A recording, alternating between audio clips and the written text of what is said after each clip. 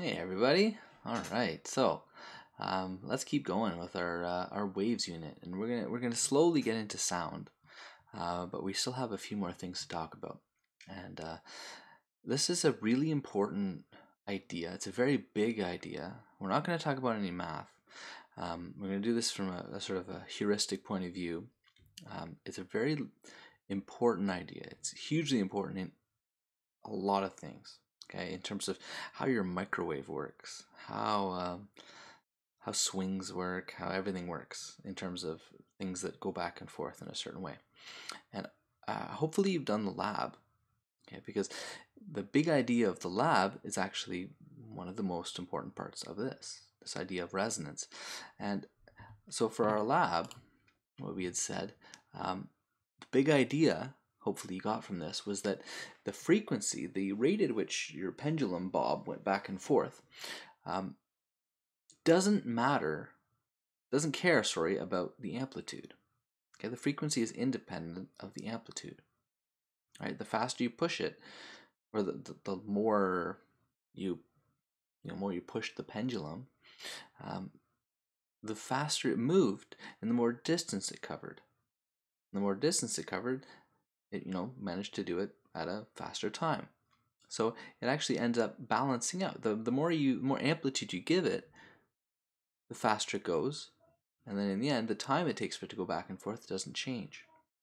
Okay, this frequency, which didn't depend on amplitude, only depended on one thing, which was the length of our pendulum. The mass didn't change. The heavier it is, the acceleration will stay the same, right? It's basically, a pendulum is basically a modified falling object. It's a falling object, but there's a tension involved. So we know that accelerating objects fall down at the same rate, so pendulums will fall at the same rate. Their accelerations won't matter. What does change the frequency is the length, right? According to that formula that we used in our lab, and we call this the natural frequency. Okay, and this is a really important idea. I know that's a period. If you want it to be frequency, it would be a 1 over this. Okay, so it gives us a quantity that the oscillator has that is independent of everything else.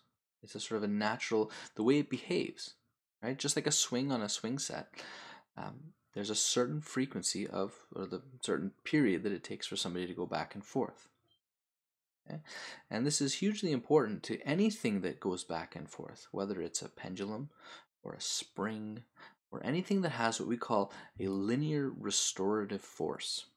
It sounds like a complicated word, but really it just means that if I increase the displacement or the amplitude or the amount that you push away from an equilibrium point, like for example in the pendulum, the equilibrium point is when it's straight up and down.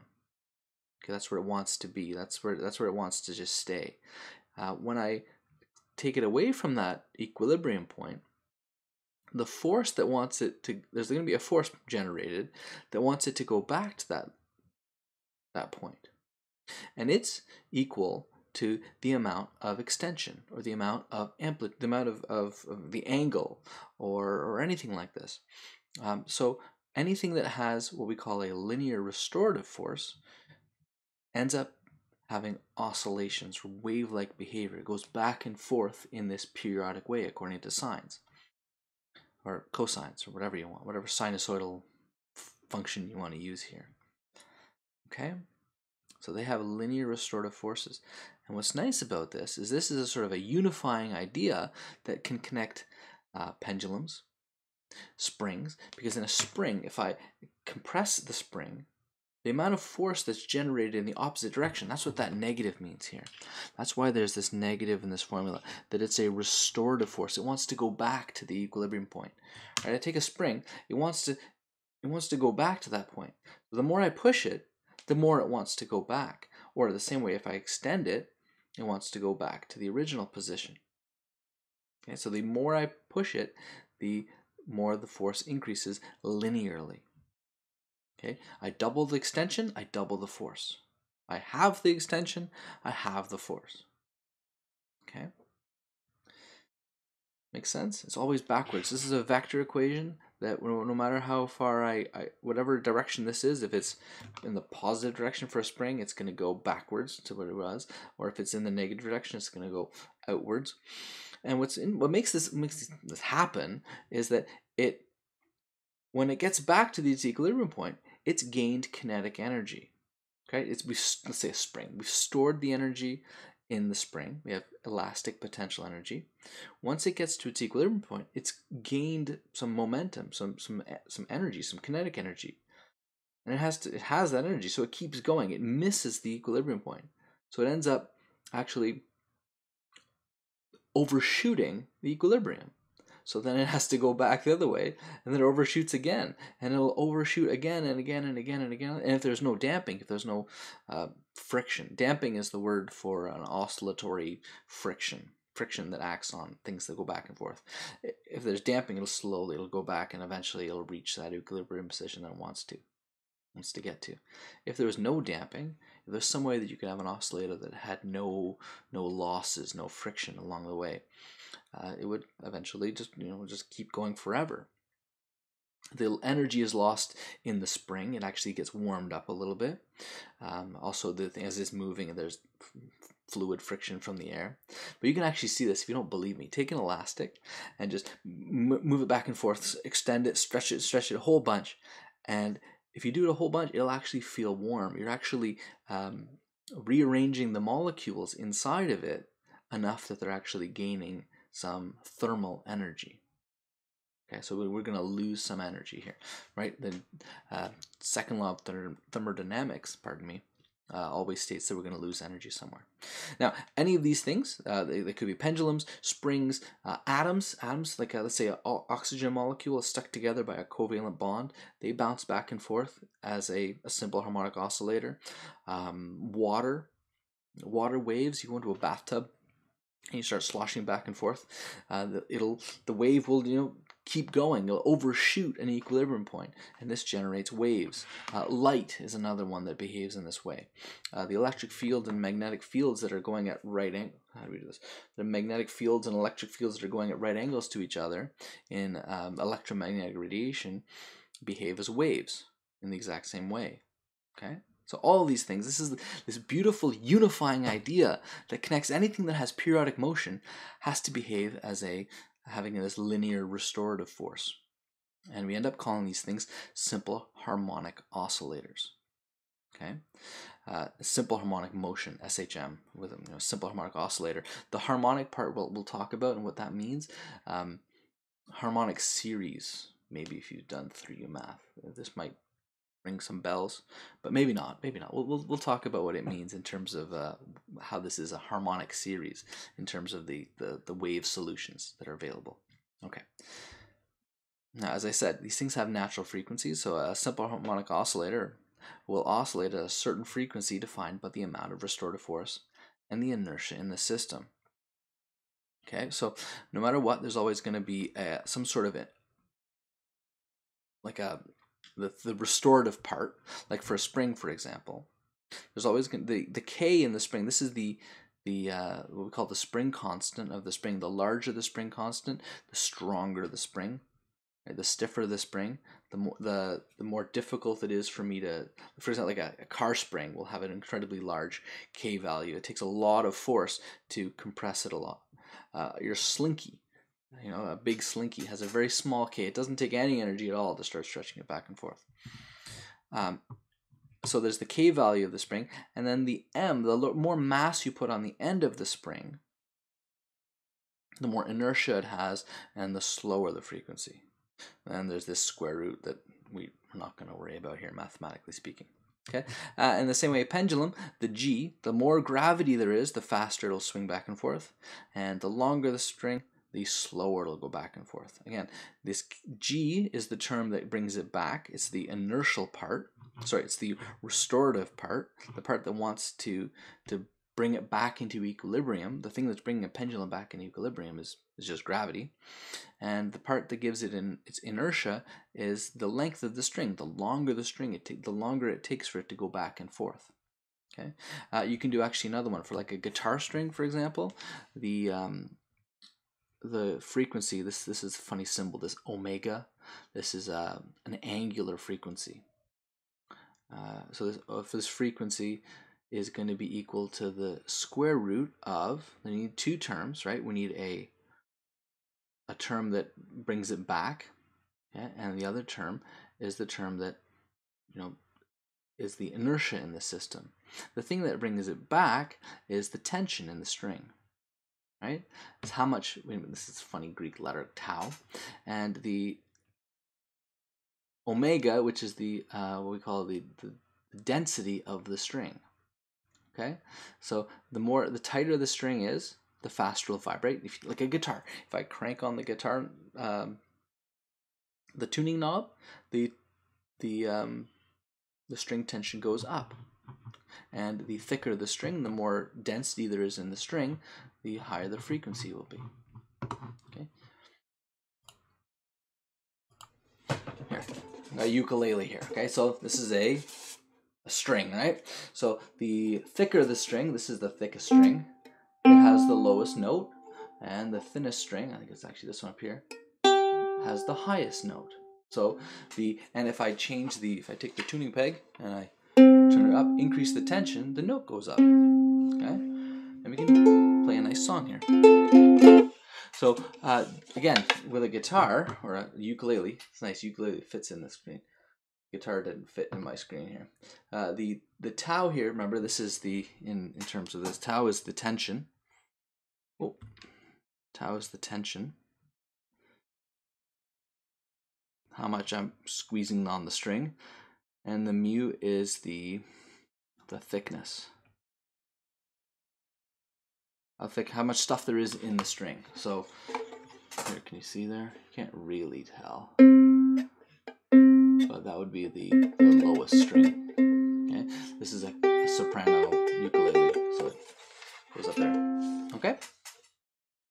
So again, this ukulele behaves in the same way, that there's an equilibrium position for the string, but if I move it out of that equilibrium position, it wants to go back. Right here. So if I take my string and I want to extend it away from it, it wants to go back, but then it overshoots and goes the other way, and then it goes back and forth at a very high frequency, something like, what's that? That's like 400 hertz or something like that. It's doing that 400 times a second. Okay. But again, the big point, the big idea that I want to get across here is that the frequency does not depend on the amplitude of the oscillation. It only depends on the mechanics of the system. Okay, this is the definition of a simple harmonic oscillator. Okay. Now, the reason I want to talk about this is because of something. The main point of this lesson is resonance. So if I now have a system that has a natural frequency, and I force it, I push on it, I do something at the exact same frequency which it wants to vibrate at, then I'm going to increase the amplitude incredibly. I'm going to cause a very, very large increase in amplitude. Okay, this is the idea of resonance, right? So think of it like on a swing. So if you have a kid on a swing, there's a certain natural frequency for the swing, dependent on the length of the chain. Right? The longer the chain, the lower the frequency. When you're pushing that child to get them to go, or when let's say you're a kid, you're grade whatever, and you learned how to swing. You learned that you had to move your legs and your body such that you pushed at the right time. If you pushed at the wrong time, if you just wiggled back and forth quickly, you wouldn't go anywhere.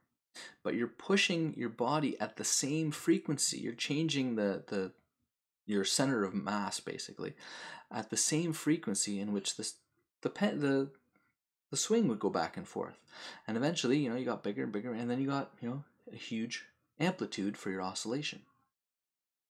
Okay? This is called resonance. This is a very important idea for any sort of oscillator. If you push on them at the same frequency, their amplitude increases. Okay, you can do the same thing with a mass on a spring. That's a string. Sorry, a mass on a spring. If you have a mass on a spring, if you wiggle it too fast compared to its natural frequency, the spring's natural frequency, it won't do anything. It'll just wiggle. If you go up and down, it won't do anything. It won't be able to respond. But if you go up and down at the right time, if you push when it's at the top, right, then you'll just keep pushing it at the right time, increasing the amplitude, increasing the amplitude. This is the idea of how lasers work.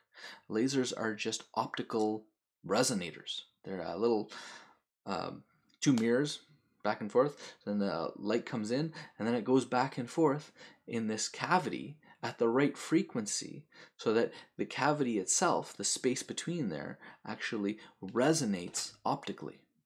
Musical instruments do the same thing.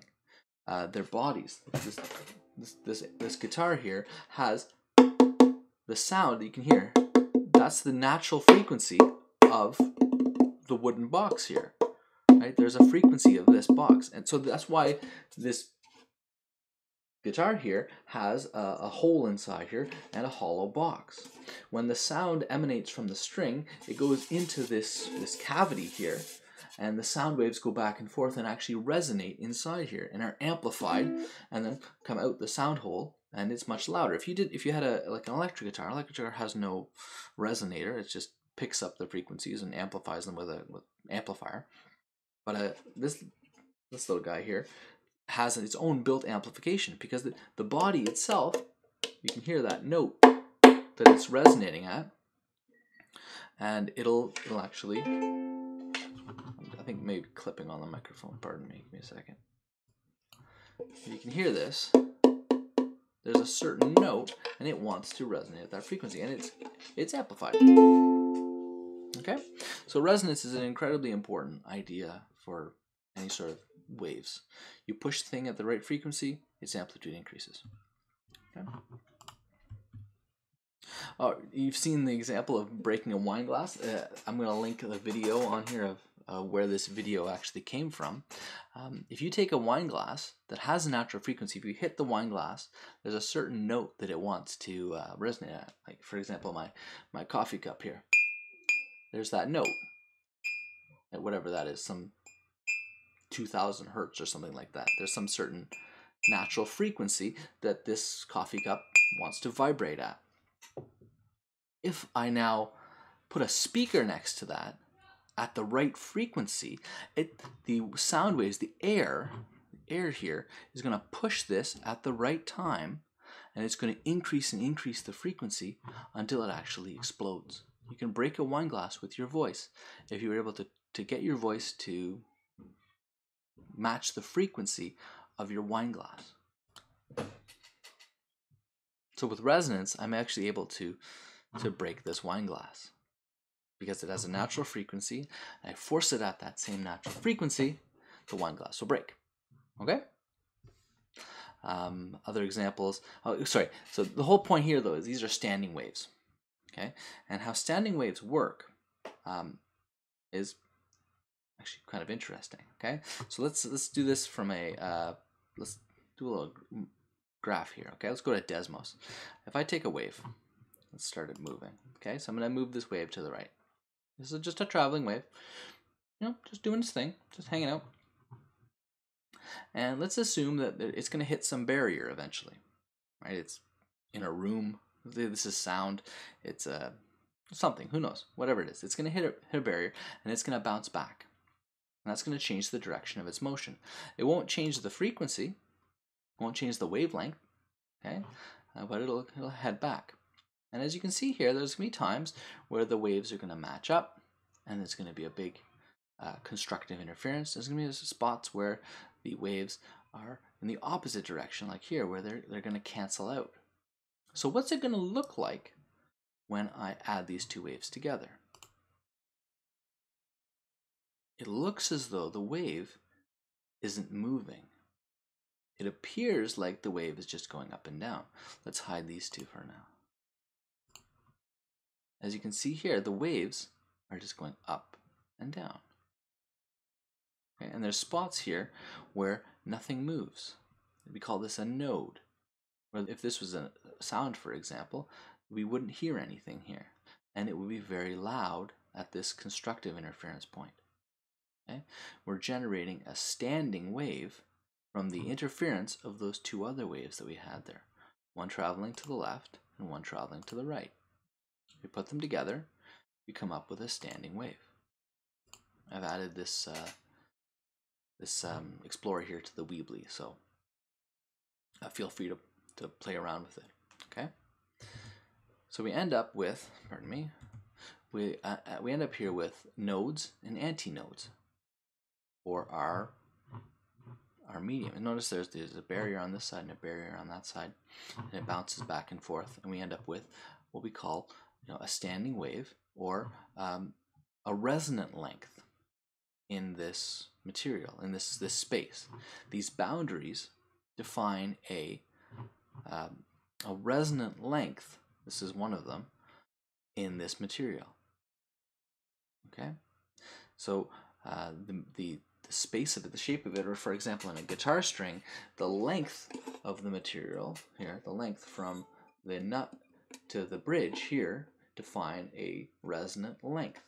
I can generate, a fundamental frequency, and I can actually generate multiple, harmonics, where it's vibrating at halves and, pardon me, not working too well. There we go. At thirds and quarters. And there's different harmonics that are available. You can actually hear them all. You can put them all together to make our sounds that are coming out here. But we'll talk about that later. That's a little bit more than I want to talk about. But all I want to get is that there's certain resonant lengths that exist within a material. Okay? And there's actually some good videos here I've linked in the description and on the Weebly and on the Discord, so you can sort of see some of these ideas a little bit better. Okay? So make sure you watch those. That's actually the homework. Again, so here in the shape, here you can actually see these lines that are on this is actually a two-dimensional representation of the standing waves inside here. The lines are where there's no motion, and there's different hertz. These are the different frequencies. Sorry, you can't see those, but those are going up to like 487 for this one. As you can see, the space between them, as the space decreases, the frequency increases. So there's a length here of some centimeters that defines the wavelength of this wave that's resonant within this material. And those are the sounds that are picked up and amplified by the resonating box, the sound box of the violin or guitar or whatever device or instrument we're talking about. Okay? So all you have to do for homework here is basically watch the videos on these links, go to the Explorer and play. Okay, very important idea here in terms of waves. It might take a little while to get your head around the idea. If you have a swing at home, go play on a swing, or if there's a available play structure around, if they're open, if you're allowed. I don't think play structures aren't open, are they? So maybe if you have a swing, go play on a swing and see how. Try to resonate the swing with the changes of your center of gravity. Okay, and just watch those videos. So hopefully this made sense. This is a big idea. If you don't get it right away, don't worry about it. Just watch the video again and play with the Desmos Explorer. Play guitar if you have one, and stay safe. All right. Hopefully I'll see you soon, but who knows? Okay. See you later, guys.